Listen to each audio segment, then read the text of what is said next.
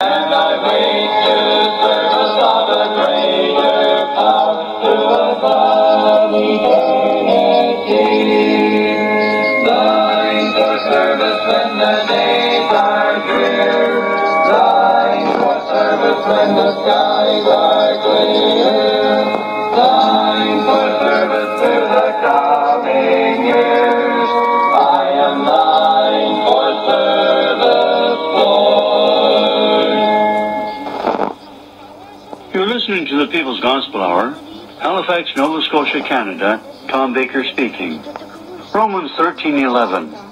And that knowing the time, that now it is high time to awake out of sleep, for now is our salvation nearer than when we believed. One would think that the nearer we are to our Lord's appearing, the wider awake all believers would be. But that's not the case. Satan has lulled believers in general to sleep through the attractions of this world, its comforts, its sins, and its pleasures. We are living in, or entering, the Laodicean church age of Revelation chapter 3, where believers have become lukewarm toward their responsibilities in serving the Lord. Our text encourages you and me to wake up. Jesus is coming, and the multitudes are yet lost. Let's not have him find us asleep when he appears.